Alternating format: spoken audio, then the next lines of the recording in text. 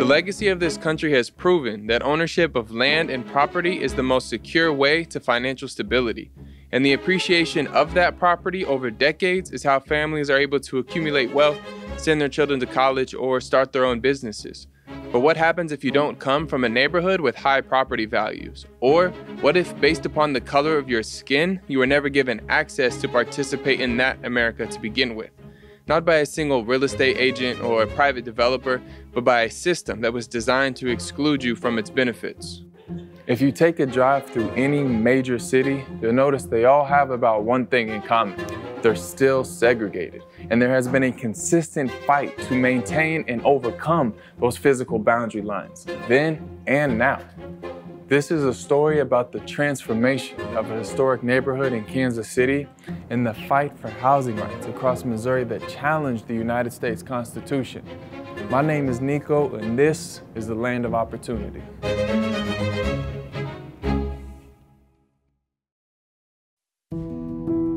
Some years ago, the Black Archives and some neighborhood leaders joined together to get Santa Fe listed on the National Historic Register.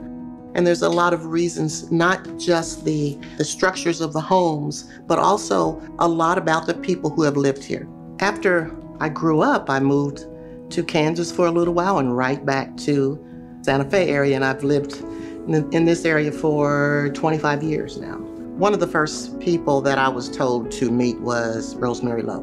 Having lived in the same home since 1952, Rosemary Lowe was president of the Neighborhood Association for many decades. And still recognized with the state and others because of her pioneering work that she did for Santa Fe and for the rest of the city. Well, I worked on a lot of things.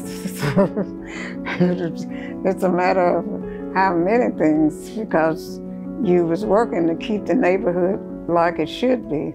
We get a lot of people who come through as tourists because they've heard about Santa Fe. Certainly they've heard about some of the prominent leaders that we've had and still have in this community. One I didn't mention was Reverend Wallace Hartsfield, who was involved in integrating sports in our city. 1962, I came to Kansas City. When Alex and I first started thinking about moving, we watched this area. We watched for houses. Our friends knew we were looking at this area.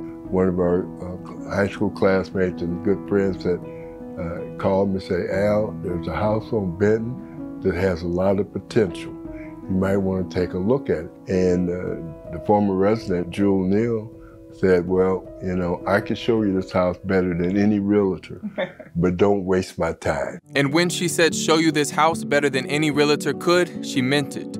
Jewel Freeman, also known as Jewel Neal, decided to write her thesis about the historical significance of this very neighborhood. Santa Fe was the first planned neighborhood in Kansas City, Missouri. When they built these homes, they built them to stay and to last. Santa Fe Place would be the first attempt in Kansas City to regulate, legally, the basic aspects of the construction and maintenance of a neighborhood.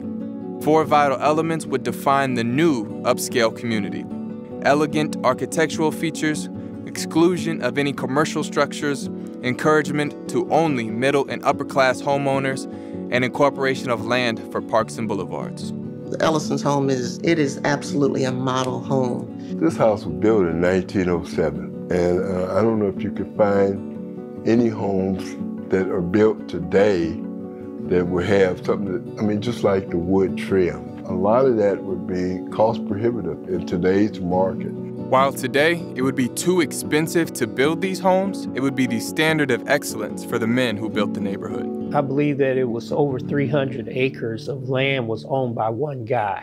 That guy was Charles Lockridge. Having amassed his wealth from 3 generations of slave labor along the Santa Fe Trail, Charles had plans to develop his family's farmland into the city's premier neighborhood. Several of Kansas City's most influential business and civic leaders were involved in this development. The first owner of the house was a gentleman by the name of James G. Smart, and he was actually the first president of the Kansas City, Missouri Bar Association. These were men of money, land, and influence. Principal among them was the wealthy industrialist August R. Meyer, for whom Meyer Boulevard is named after. Victor Bell, a businessman in real estate and original developer, is often given credit for coming up with the idea of the Santa Fe Place development. Santa Fe was the plaza. As the plaza, the Country Club Plaza as it is today, it was the first area like that. When they finished building over here was in 1925. A lot of the neighborhoods that are over in Brookside and the Plaza area, those neighborhoods in the Country Club Plaza was built after Santa Fe. They wanted to make this area the Ward Parkway of Kansas City. Ward Parkway, Brookside, the Country Club Plaza, today, these are some of Kansas City's most premier neighborhoods. And they didn't get that way by accident. It would be the effect of decades of federal-led investment, with the government declaring one primary condition to access the money: homogeneous neighborhoods. In other words, no race mixing. Therefore, Santa Fe Place's most impactful feature may have had as much to do with the neighborhood's boundary lines as it did the structure of its homes. To the east, bordered by Indiana Avenue; to the south, 30th Street; to the west, Prospect; and to the north, 27th, which would be the dividing line separating the races. According to the African-American newspaper, The Rising Sun, where realtors failed to steer away black families from white-occupied areas, death threats or the torching of black-occupied houses succeeded. Thanks to a handful of bombings, the receipt of a letter signed dynamite was usually sufficient enough to dislodge a new black resident. They set fire to the explosion over on 27th and Paseo on the southwest corner house. That was the main mindset of that day, that races did not intertwine. It was codified, it was written into the deed of this homeowners association. If I lived in this neighborhood, we could not sell to African-American families.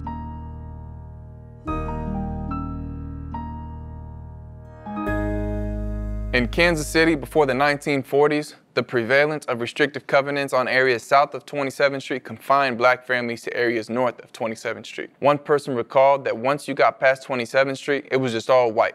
I mean, the businesses were white, the houses were white, everything was white. It really says that in here. It says everything was white. There was a law that we couldn't live south of 27th Street. Racially restrictive covenants were usually filed with the Register of Deeds at the county courthouse.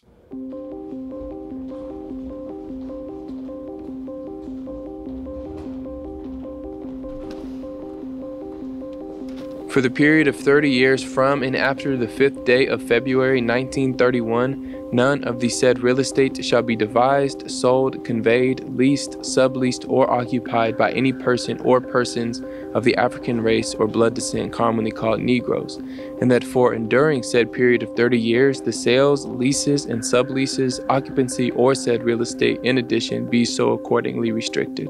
So those covenants were strictly enforced, and it's almost like you had to sign a contract if you purchased a house within an area that had covenants. Some of the people who signed off on it, their streets now named after them: Lockridge, Victor. It made me think, these folks are crazy. You know, that is exactly what they felt in their heart, that they would write it down and sign a covenant. And when I think of covenants, I think of it on the spiritual end, you know, something that you truly in your heart, mind, and soul agree to, which would not, in my wildest mind, be to bar black folks from living in a home that you used to own or you helped build. We are just one out of a number who have witnessed the same thing, where there are areas that, as it was in Santa Fe, that you weren't allowed to live in. By the late 1940s, wealthy blacks would take the issues of housing rights into the courtroom and through the legal process. Leading the charge would be Dr. Dennis Madison Miller. Born in Georgia in 1884, Dr. Miller would arrive and begin his medical practice in Kansas City in 1917. I worked for him for 23 years. At 18th and Vine was where his office was. I was doing nursing. Located just a few blocks north of the impenetrable race line, 18th and Vine would be the hub of black culture through the early 1900s. By the 1930s, Dr. Miller would be appointed superintendent of the Jackson County Hospital Colored Division by then presiding court judge Harry S. Truman. It wasn't covenants alone that pushed housing rights to new extremes. After the Great Depression, the federal government took steps to recover the housing market by signing into law a series of programs called the New Deal. These national policies were extremely discriminatory and led to disinvestment in Black communities across the country. One agency in particular had the greatest impact. The Homeowners Loan Corporation. And this is an organization sanctioned by Congress to resurrect the country. It doesn't have anything to do with race. Seemingly, you have these lending practices or lending regulations that you will then not invest in certain neighborhoods. And those neighborhoods became the redlined neighborhood. Literally on maps, they would have red sections of communities, and they considered those communities bad banking investments. And those who lived in those communities as undesirable residents. But what constituted an undesirable resident? By 1945, over 30% of all housing in Kansas City, Missouri was listed as substandard, with 85% of all housing occupied by Blacks in need of redevelopment or rehabilitation. Those families were locked into that, to those environments where they couldn't get the money and the loans to even fix the houses up that they were being trapped in, that they had to stay in. On the other end of the red line communities are green line communities. So what are green line communities? Green line communities are great banking investments. Blue would be the second best grade, and yellow would be the last grade to receive any investment. This is Santa Fe, which protected its value by remaining an all-white neighborhood. And so here comes the racial covenants again. Black people are not allowed to invest in green line communities because of the racial covenants. You can't buy into this community. Meanwhile, banks and lending agencies are investing in these communities, which then white people then want to move into these communities, and they do. Because they can. Because they can. The intention was that you would always be slaves, as we would always be the master. And that's where it is now. It is still the thought of being the master. It's still the thought of being the master. You being the servant. While all other qualifications would have reserved Dr. Miller the finest home Santa Fe had to offer, he would be bound by the color of his skin. But with his political and social connections, he wouldn't give up so easily. They had him in court for a year for moving into the neighborhood. It was in court 4 years. It was a long time. On the other side of the state in St. Louis, another case was making its way to the Missouri Supreme Court. A Black man by the name of J.D. Shelley purchased a home that had a racially restrictive covenant. The local Neighborhood Improvement Association sued to prevent the Shelleys from taking possession of the home. The Missouri Supreme Court ruled that the covenant was enforceable, blocking the Shelley family from purchasing the home, as they had done many times over with families in Kansas City. NAACP attorneys, led by the soon-to-be Supreme Court Justice Thurgood Marshall, launched a legal response, taking the case to the federal level and garnering national attention. On May 3, 1948, the U.S. Supreme Court made a decision on that case, ruling that if a Negro is able to buy or rent a piece of property and occupies it, the court may not be used to evict him from it, that no arm of the state can be used to help carry out such discriminatory acts which are based purely on race and color. As the effect of this case got back to Kansas City, Dr. Miller and his wife Clara would be the first African-American family to move into the Santa Fe Place neighborhood, taking up residence at 2944 Victor Street. Well, by the time this got Dr. Miller out of court, 2 or 3 people had moved into the neighborhood also. And although those Black families now had the constitutional right to live in Santa Fe, the lawsuits continued. Oh, Mr. Street, with the Street Hotel down on 18th and Paseo. Right. As Mr. Street took up residence, the lawsuits would shift to focus on the negative impact Black families had on property values, stating, quote, "This is an action to enforce a racially restrictive agreement." His case would be one of the last to be reviewed in court. By 1950, there was no further legal action.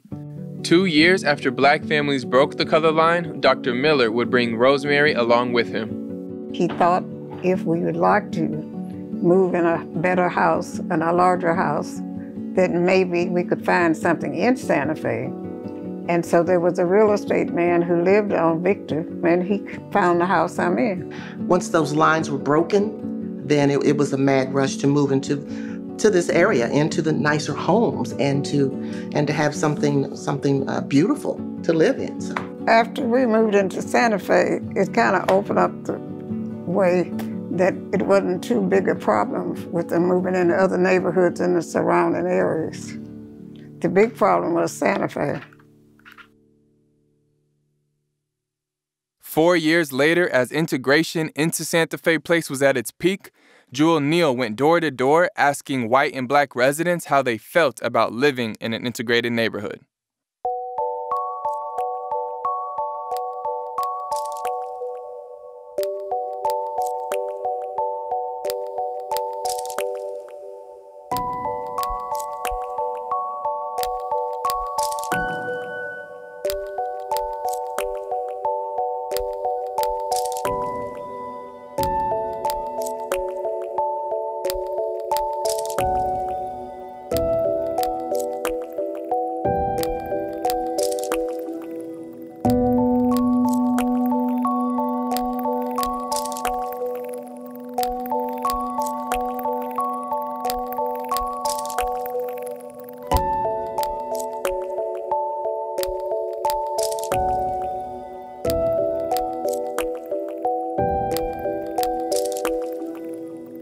I imagine to live and have to worry about looking out the window and will I be safe must have been extremely difficult. And I'm sure that they experienced being scared.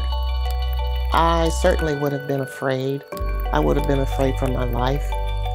To be a pioneer for that type of integration. I do praise them because it wouldn't have happened if he hadn't stepped forward, certainly for Santa Fe. For those neighbors who moved out, there was nothing but fear.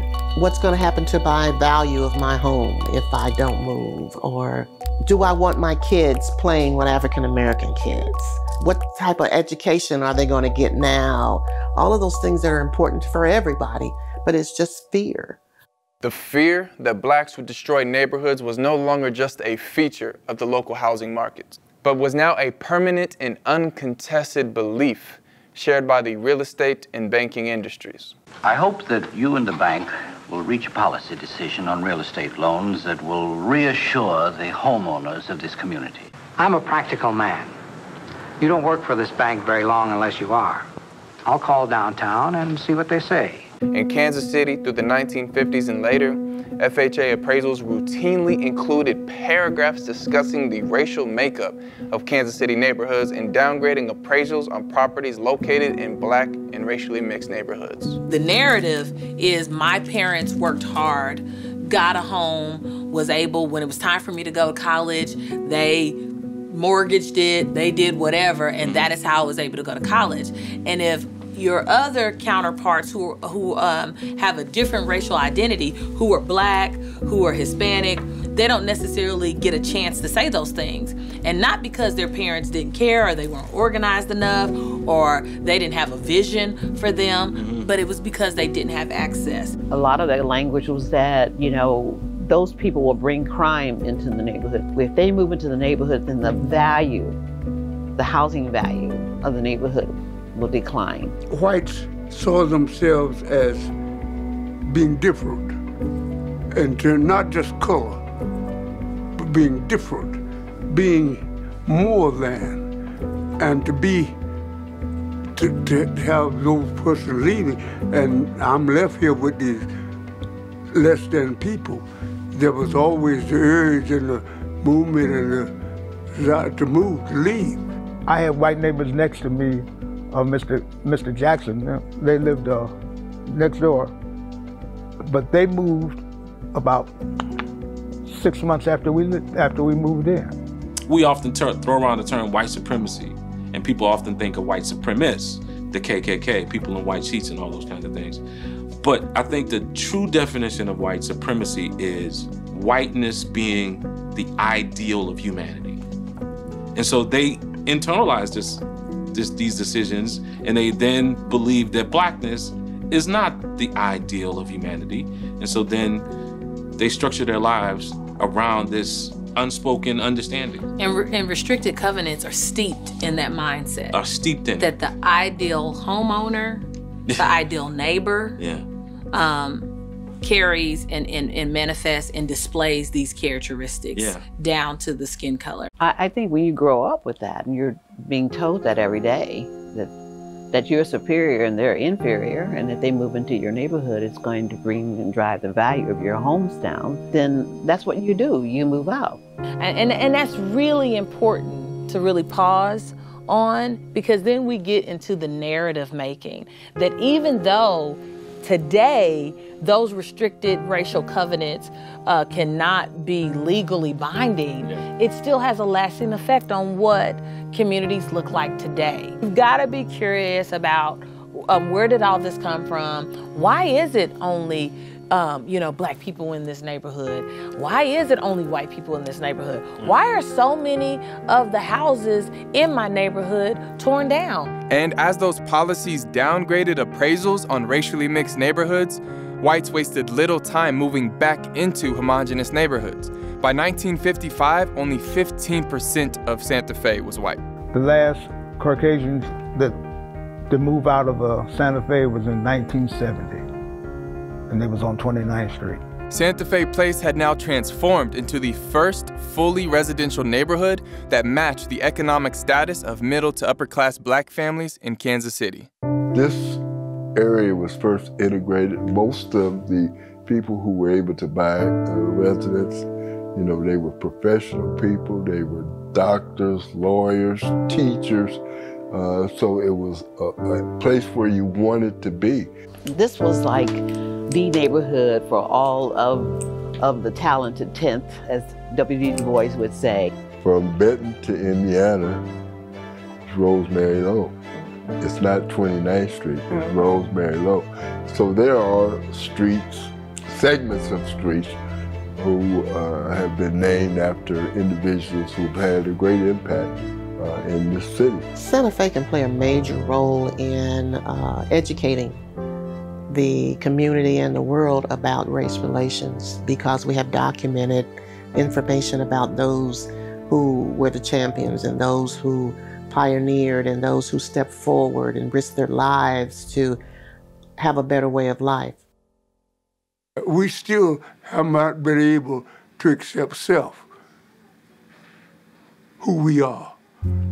To be like the white race, that's not my goal. That's not my goal is to be a better person and to represent a blessing in difference that God has put us here for. We are a part of the outpouring, and the outpouring of ourselves is the outpouring of the love of God.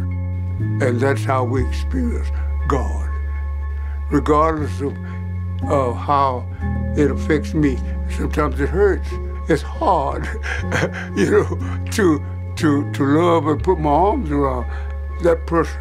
But if I understand that they do not understand what love is, then it helps me to understand, to accept that. It is not about hate. Racism, how it really happens in America, is really not about hate. Yes, there are people in our society who we consider hate mongers. Mm-hmm. People who do individual acts of hate towards other individuals. But most of the systemic structural racism happens tacitly, subtly, unassuming, implicitly. People don't realize that they're engaging in this idea of race. What have we learned from the New Deal era? What have we learned from the access and the subsidies and the opportunity of yesteryear that now presents itself today? How have we created equitable landscapes? Equity. That begins to create more streams of access for different type of people. That's right. Because if we think that the emergence of opportunity zones today are still not embedded and steeped into the racial arrangement and the historical impact that the racial arrangement has had that continues to determine access, then we begin to replicate what happened then again. I don't just wish for the white man's house or the cars or whatever. I wish for the opportunity.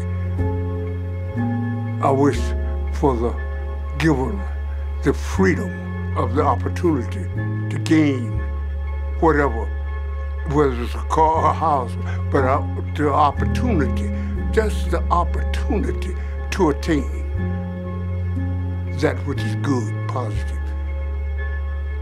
so that I can outpour it to others.